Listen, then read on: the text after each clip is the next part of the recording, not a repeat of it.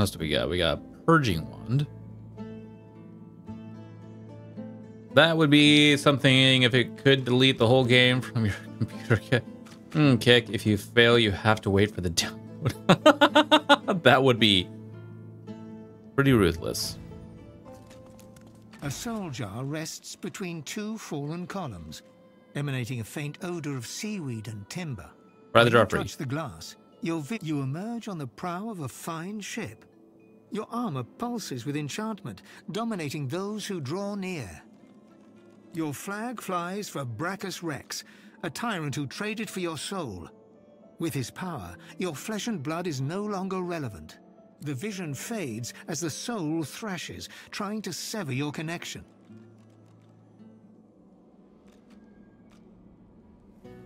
Light is where the soul belongs. Heard it there. To be soulless is a horrible, empty fate. You seek out Brachus's vault, but the moment you reach the soul jar, he ensnares you. Thus imprisoned, you can only dream about what is out of reach. Your soul, and that the vision shatters as the soul squirms away from you, curling up in the bottom of the jar. The soul jar pulses with trapped life force.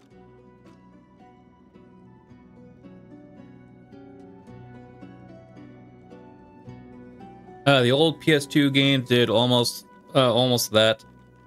Some games would some games would put the memory delete screen on, but it was just a scare. Store in my backpack. The jar before you may have looked opulent once, but no longer. Now it's covered in grime, its paint chipped away, and its jewels long stolen. The soul jar rocks slightly, light flashing from underneath its lid. On its rim, you can just barely make out the name Gratiana. As soon as you touch the jar's cracked surface, you see a vision of splendor, silks, fine food, and decadent lechery. But underneath it all lies bone and blood.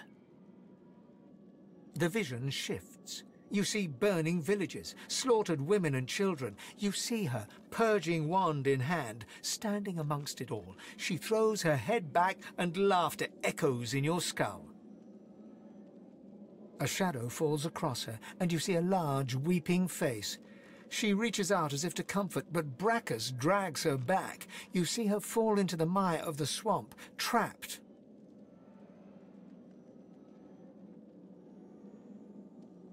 As you pull your hand away, you can feel a deep, longing sadness in your soul. Is it regret, or just sadness for a life that used to be? Gratiana's soul flits through the air, eyes wild and desperate. She turns to you as her spirit starts to fade from this world. Freedom! But I'm not ready! No, you can't! No!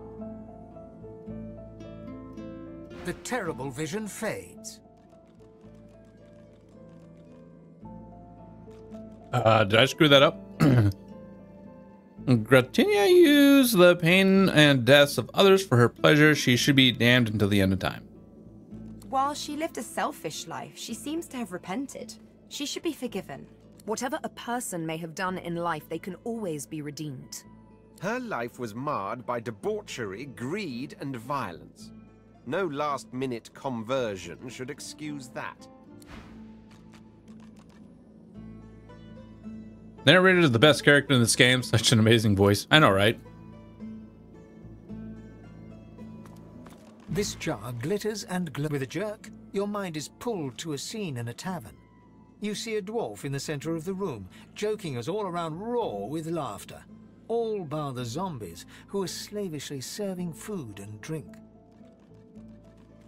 The door opens, and a tall, beautiful woman stalks into the room.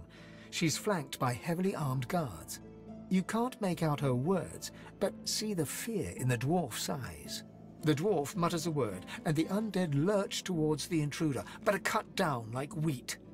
The dwarf tries to run, pushing her friends into the woman's path, but is grabbed before she can escape. As she's dragged away to a tower, you hear her cursing Brachus Rex and his whore. Even when she's thrown inside and the door sealed, you can still hear her shouts. You pull your hand away from the jar, your head swimming. You can feel the dwarf's cold terror still twisting in your gut. For just a moment, sauce swirls around you, and then, with a whisper, it cascades into your body. You feel light as the power of the universe fills your being. You feel your spirit jolt, and for a heartbeat, you're looking through other eyes. You see a dungeon and a table shared with 2 other skeletons before you collapse. When you open your eyes, you're back in your old body, senses buzzing with... The vision fades. I can do condemn him. I've rarely seen such cowardice on display. Keeping the dead as slaves. What a disgusting display. She deserves every punishment she got. She might seem a little rough, but her heart was clearly in the right place.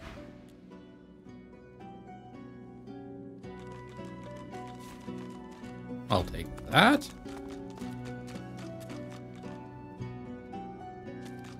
The jar on the plinth before you seems ancient, but is in surprisingly good condition. It's covered in pictograms that you can't understand, but you're sure you just saw one of them move. The pictograms spin to life, and you're dragged into a dream. You see the lizards of the ancient empire turning their backs on you, casting you out into the wilderness. As you roam, the human apes turn away from you, all but one. One smiles, one opens his arms, one says he'll take you home. Brachus Rex.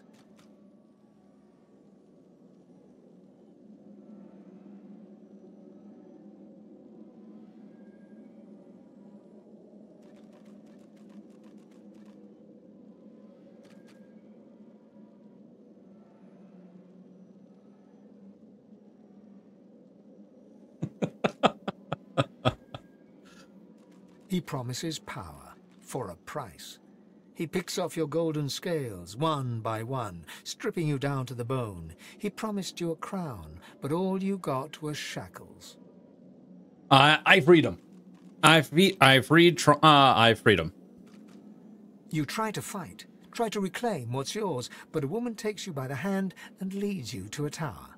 He promised he'd take me home, you cry. You are home, she smiles as she seals the door. This is where you... Your hand drops away from the soul jar, your skin prickling. In the back of your mind, you hear a small, scared voice whimper before fading to nothing. You see a shape emerge from the ruins of the broken jar, a lizard in the finest necromancer robes. It grudgingly nods at you as it starts to fade from the mortal realm. Farewell to flesh. Farewell to bone. The long-dead lizard's visions fade.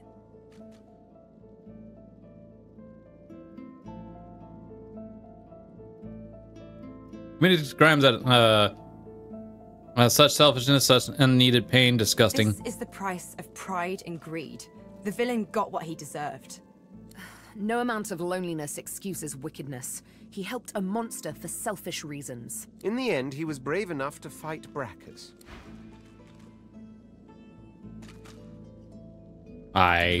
Okay.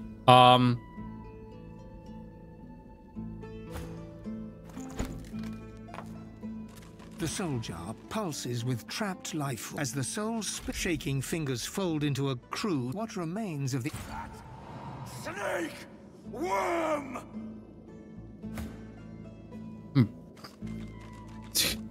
I won't lie, I'm probably doing all this poorly. Look at that wand.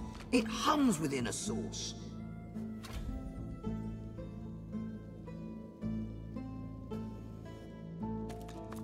The soul jar stands on its plinth, glowing softly. From within, you can almost hear the whisper of a voice. The other characters have good commentary for what is happening in the game? Yeah, I agree. You see, or rather, you feel a far-off land.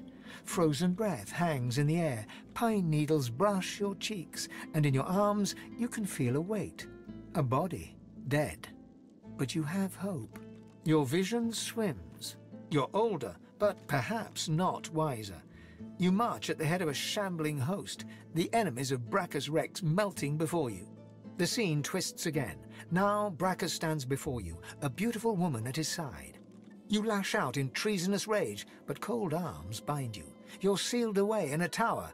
Your screams fill the darkness. You feel a jolt and open your eyes to see the soul jar before you, lying still in the vault. Your hand falls from the jar and... Oh, whoops. Anyways, the game story is a bit vanilla, but the characters are fun and compelling. The necromancer's memories fade to black, but the feelings remain. The memories of a necromancer. What could be more vile? Anyone who marches at the head of an undead host deserves whatever punishment they get. It takes bravery to try and strike down an evil king. Perhaps especially one you once supported.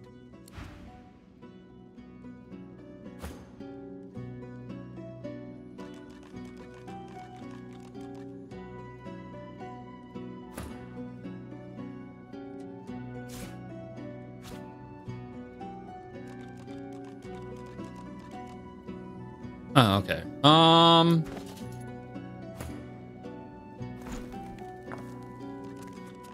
The jar stands before you, cold, and a human spirit slips from the ruins of the jar. Oh, I didn't mean to. Eternal thanks, young one. Oh, time you deaf. Oh, well. I didn't actually mean to do that, but I did it. I did it. Whoops.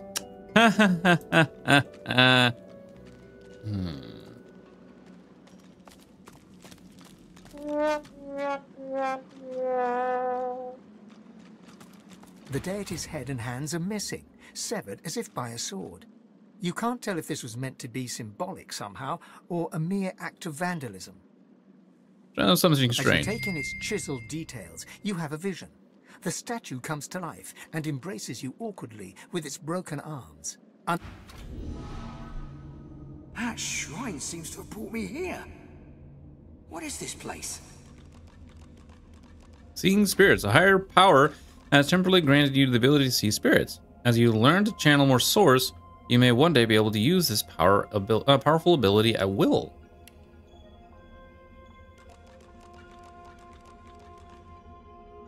Needed those for another quest, so you didn't break anything, but basically did just a shortcut. Oh.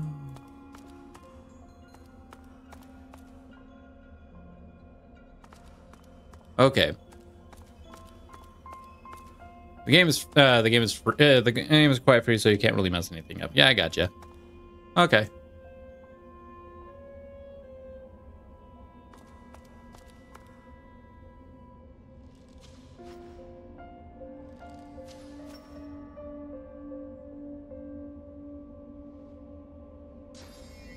The helmeted figure before you slowly turns to face you. He raises his weapon, a great ethereal sword, and rushes forward, ready to strike you.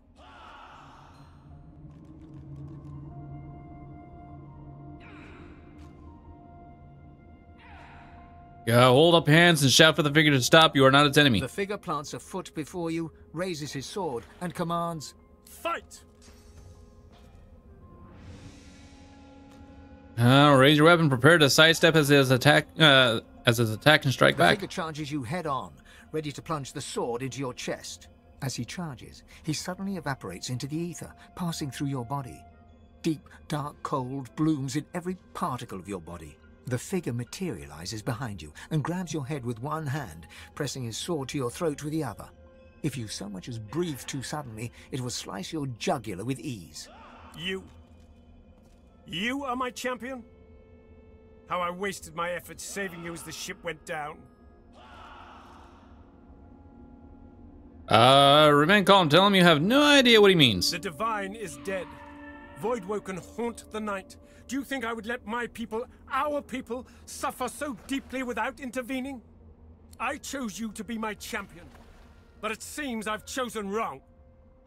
Yeah, swing your head back, slicing your neck along his blade. He staggers back, holding his nose.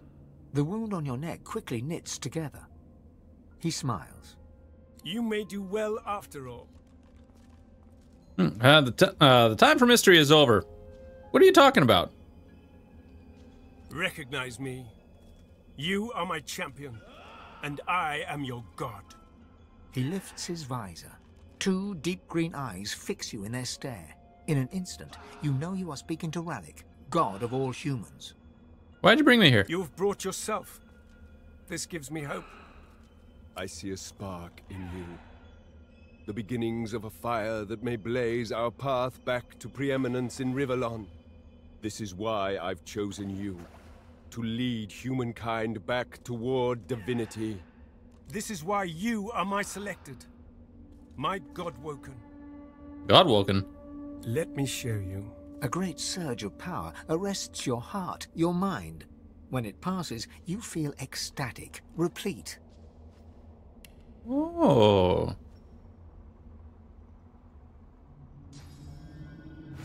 What sort of power is this? You may have noticed I've tried to help you on your journey. I blessed the water beneath your feet so that it would aid you. Now you have the power for yourself.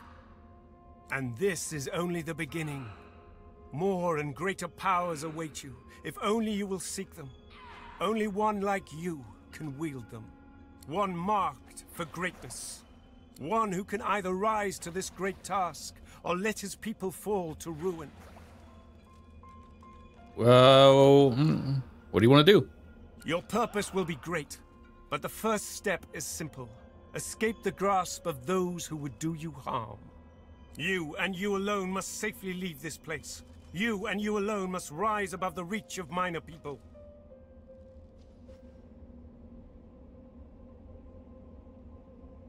So you made friends here, you care for them, and would see them safely out of harm's reach too. Ralik visibly bristles at the mention of your companions.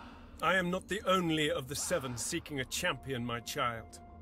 Your friends may have been similarly summoned by powers that threaten the very existence of our race. He casts his gaze over the war below, where God fights God in a relentless, bloodless battle. Times have changed. The gods are at war. The victor will choose the terms of peace. If we fail, if you fail, our race may well be lost. A father knows when he may trust in his children, and when he must intervene. I know that you will succeed, if you choose it. Do not disappoint me.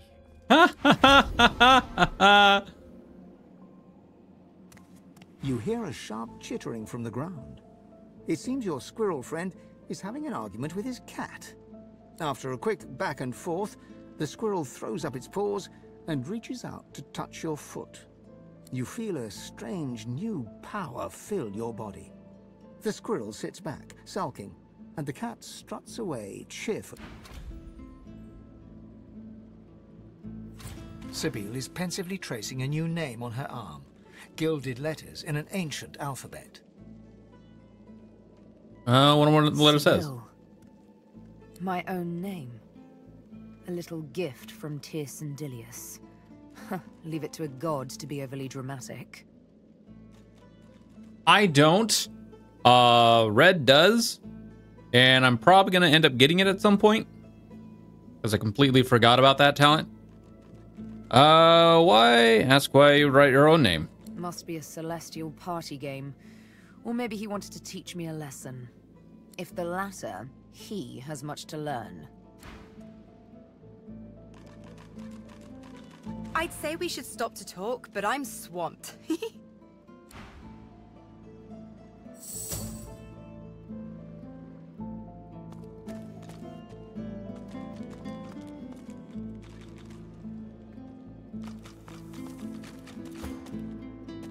It's still there, Quercus. Do you... Should get it for my main. There's many fun interactions. Yeah, definitely will.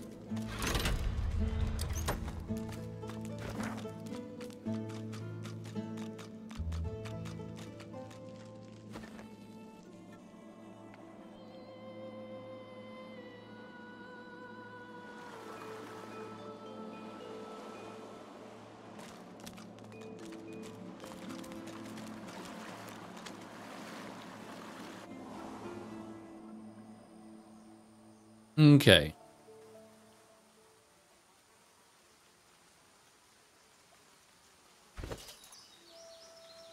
So what does supernova do? Explode, creating surface fires and dealing on a large area around you, except areas blocked by obstacles.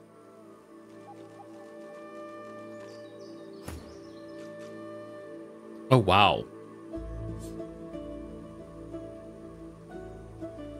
We'll definitely send that to Red. Damn.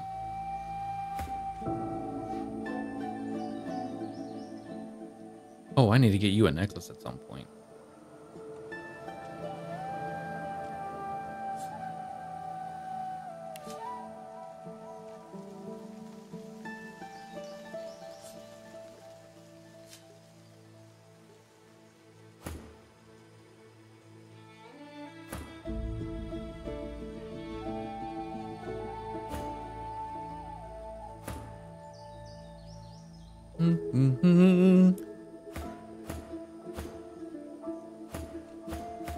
Okay.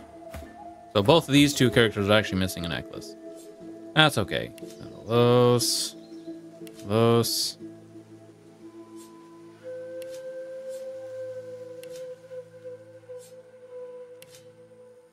I think that's good for now. We also send those.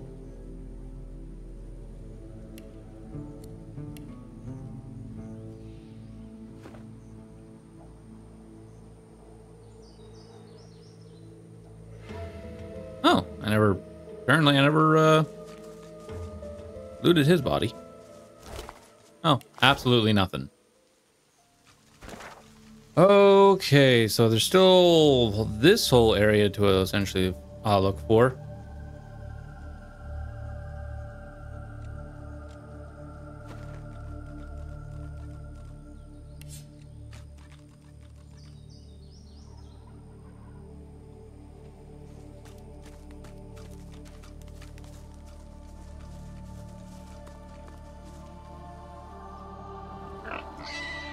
Oh, right.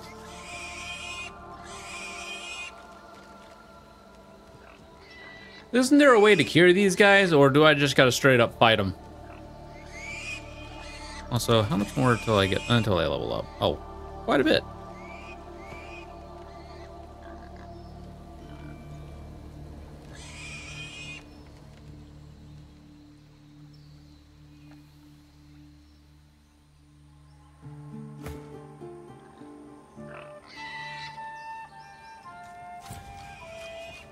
Put it out! Put it out! Put it out! The pig is engulfed in flames, but her skin remains unsinged. Especially shocked, these are not ordinary flames. These pigs are engulfed by necrofire. It is a hellish curse! Please, release us!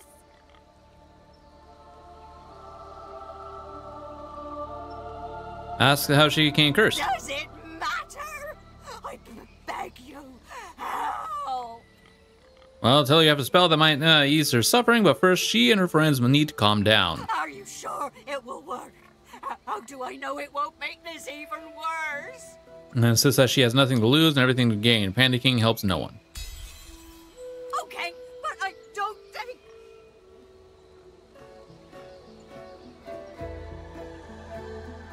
Ooh, say she's not alone in her suffering. Many others have withstood torture at the hands of tyrants. Yes, I have endured this for long. I can't endure longer. But please, please ease this burden, I beg you. How'd you become cursed? It is the doing of Brachus Rex. Kings will always come to see themselves as gods. I should never have spoken ill of him. Many ages ago, we dared word of Brachus Rex's gluttonous cruelties. We paid the price with these poor kind bodies and the curse of eternal flames. All right, and Praise means nothing. I would reject it if it meant a chance to turn back the clock and worship Brachus Rex as he demanded. Bring it to an end. I will trust you in this, but please.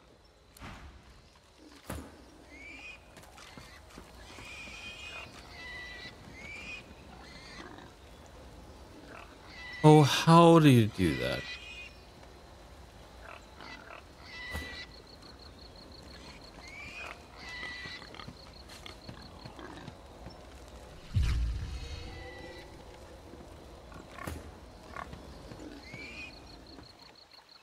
Okay, so that means we won't end up having to fight them. Good.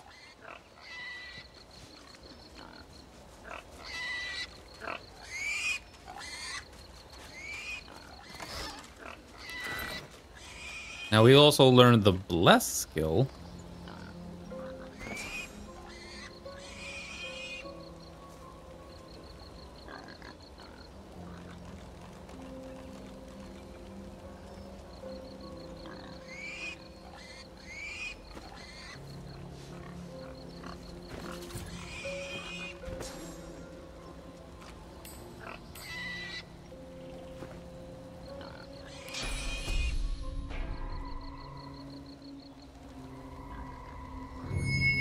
The flames are extinguished. Thank you. Yes. The menacing skeletal guardian looks at you wearily, then yawns. So you dare defy the will of Brachus Rex, prepare to die, and so on and so forth. I demand to be told what house this undead lives belongs to. But I obey our laws no longer. Their authority... I hope this brings the discussion to an end. I don't like being roused from slumber, only to be greeted by such banality. That's why he must be punished. It is not my place to question Brachus Rex's will. I am to execute those who defy his legacy. Besides, there are far worse fates Brachus Rex could have visited upon you. This island itself is proof enough of that, I dare say. Braxis is dead. She moans impatiently and taps her bony foot. Yes, I know he's dead. I am still obligated to perform his wishes. He may not live, but the threat of his curse hangs over me. There is no curse that could know if she let you be. Huh. It is as you say. In any case, no curse could possibly be worse than this droning drivel. Be on your... The guardian chokes on her words, as if strangled by an invisible hand.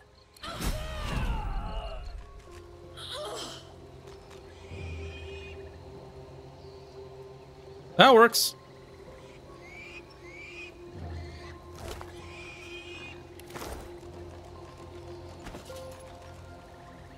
My, oh my. Oh.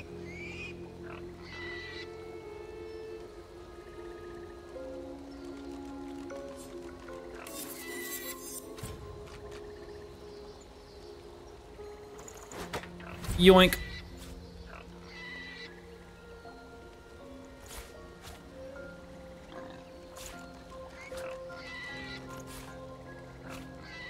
Oh, this requires strength, so. This is gonna.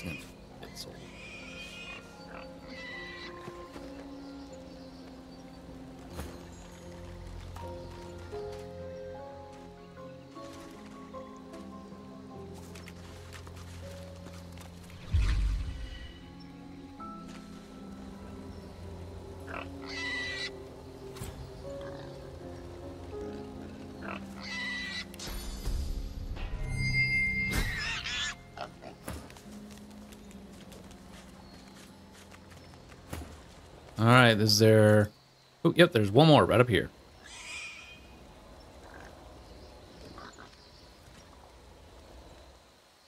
Wait. Hold on.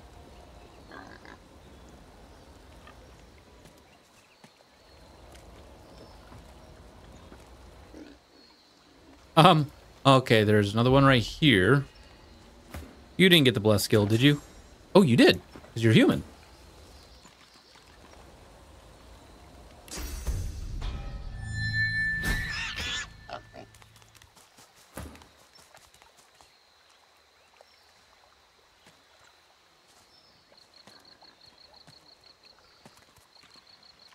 So there's one more by the looks of it.